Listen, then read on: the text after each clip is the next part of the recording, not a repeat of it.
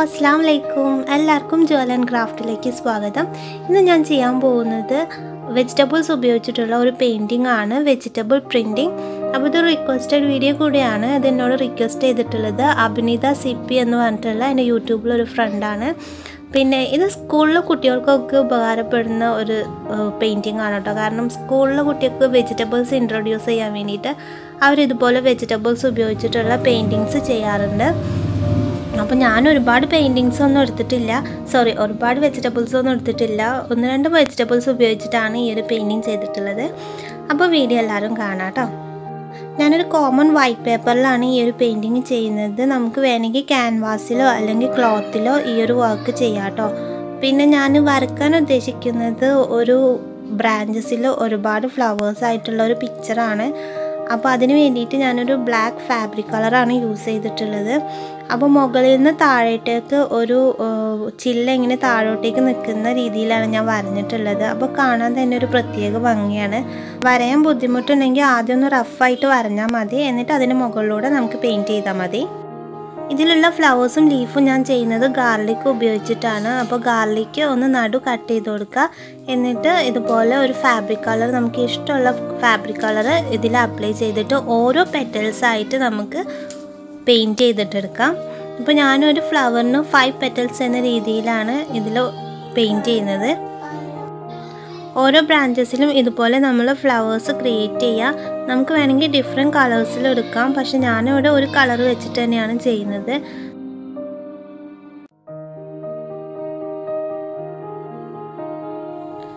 ലീഫും ഞാൻ ഗാർലിക്ക് വെച്ചിട്ട് തന്നെയാണ് ചെയ്യുന്നത്. ഗാർലിക്ക് ഇതുപോലെ നീളത്തിൽ കട്ട് ചെയ്തിട്ട് എടുക്കുക. എന്നിട്ട് അതിൽ ഗ്രീൻ ഫാബ്രിക് കളർ കൊടുത്തിട്ട് നമുക്ക് ക്രിയേറ്റ് ചെയ്തിട്ട് എടുക്കാം. നമുക്ക് വേണമെന്നുണ്ടെങ്കിൽ പൊട്ടാറ്റോ വെച്ചിട്ടും ലീഫ് ചെയ്യാം കേട്ടോ. പക്ഷെ പൊട്ടാറ്റോ അതിൻ്റെ ഒരു സ്റ്റാമ്പ് മോഡൽ നമുക്ക് ഉണ്ടാക്കണം. അപ്പോൾ കുട്ടികൾക്കൊന്നും അത് ചെയ്തെടുക്കാൻ വേണ്ടിയിട്ട് പറ്റില്ല. അപ്പോൾ ഈ പെയിൻറ്റിങ് ഇവിടെ കംപ്ലീറ്റ് ആയിട്ടുണ്ട്. ഇനി നെക്സ്റ്റ് പെയിൻറ്റിങ് ഞാൻ ചെയ്യുന്നത് ഓണിയൻ വെച്ചിട്ടാണ്.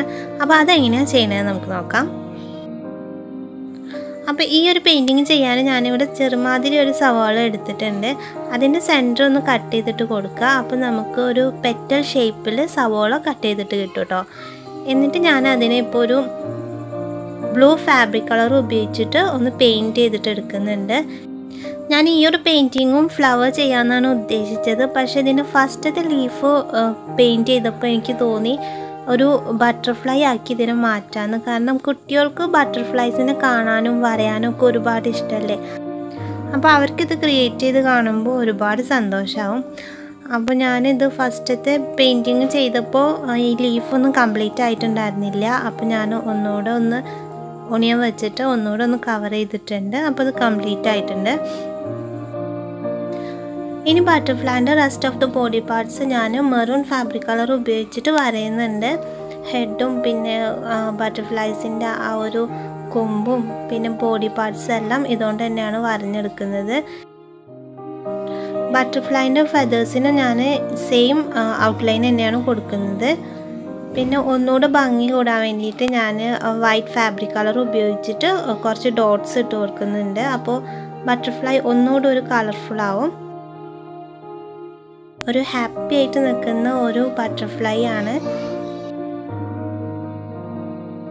ബട്ടർഫ്ലൈ ഒറ്റയ്ക്ക് നിൽക്കുന്ന കാണാനൊരു ഭംഗിയില്ല. അപ്പോൾ ഞാൻ കുറച്ചുകൂടെ ഫ്ലവേഴ്സ് ചെയ്യാമെന്ന് വിചാരിച്ചു. അപ്പോൾ ഒരു ഓണിയനെ ഞാൻ ചെറിയ പെറ്റലായിട്ട് കട്ട് ചെയ്തെടുത്തിട്ടുണ്ട്. അത് റോസ് ഫാബ്രിക് കളറിൽ ഡിപ്പ് ചെയ്തിട്ട് ഒരു 3 പെറ്റൽസിൻ്റെ ഫ്ലവറാണ് ഞാൻ ചെയ്യുന്നത്. ഇവിടെ ഞാനൊരു 3 ഫ്ലവേഴ്സ് ഇതുപോലെ ചെയ്തിട്ടുണ്ട്. ഇനി ഒരു പോയിൻ്റർ ബ്രഷ് ഉപയോഗിച്ചിട്ട് നമുക്ക് അതിന് ഒരു തണ്ടും കുറച്ച് ലീഫും ഒക്കെ ആയിട്ട് വെച്ച് കൊടുക്കാം കേട്ടോ.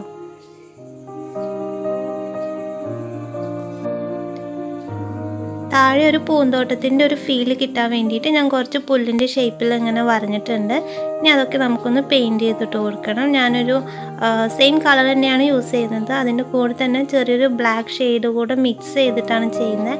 അപ്പോൾ നമുക്കൊരു എന്താ പറയുക, ഒരു മിക്സഡ് ആയിട്ടൊരു ഒറിജിനാലിറ്റി ഫീൽ ചെയ്യും. ഇനി ഗ്രാസിന് മുകളിലെല്ലാം ഞാൻ യെല്ലോ ഫാബ്രിക് കളർ വെച്ചിട്ട് കുഞ്ഞു ഫ്ലവേഴ്സ് കൂടെ ചെയ്തിട്ടുണ്ട്. അതോടെ കഴിഞ്ഞപ്പോൾ നമ്മളുടെ പെയിൻറ്റിങ് കംപ്ലീറ്റ് ആയിട്ടുണ്ട്. അപ്പോൾ വെജിറ്റബിൾസ് പെയിൻറ്റിങ്ങിൻ്റെ കൂടെ നമ്മളുടെ ഒരു ക്രിയേറ്റിവിറ്റിയും കൂടി കൂടിയിട്ടുണ്ടെങ്കിൽ നമ്മളുടെ പെയിൻറ്റിങ് ഒന്നുകൂടെ ഭംഗിയാക്കാൻ വേണ്ടി പറ്റും. അപ്പോൾ ഇന്നത്തെ വീഡിയോ എല്ലാവർക്കും ഇഷ്ടമായിട്ടുണ്ടാവുമെന്ന് ഞാൻ വിചാരിക്കുന്നു. ഇഷ്ടമായിട്ടുണ്ടെങ്കിൽ ലൈക്ക് ചെയ്യാനും ഷെയർ ചെയ്യാനും മറക്കരുത്. പിന്നെ എൻ്റെ ചാനൽ സബ്സ്ക്രൈബ് ചെയ്തിട്ടില്ലെങ്കിൽ ഒന്ന് സബ്സ്ക്രൈബ് ചെയ്തേക്കണേ. അപ്പോൾ തൊട്ടടുത്തൊരു കുഞ്ഞു ബെല്ലൈക്കൺ വരും, അത് ക്ലിക്ക് ചെയ്ത് ഓൾ ഓപ്ഷൻ കൂടെ ക്ലിക്ക് ചെയ്യണം കേട്ടോ. Thank you.